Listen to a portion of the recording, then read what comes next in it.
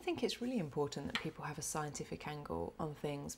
Not that they know lots and lots of science facts or can list the periodic table, but it's that logic and that problem solving and that approach to kind of gathering evidence before you come to a decision about whether or not something is right or wrong, basically, or whether you need more information to make that decision.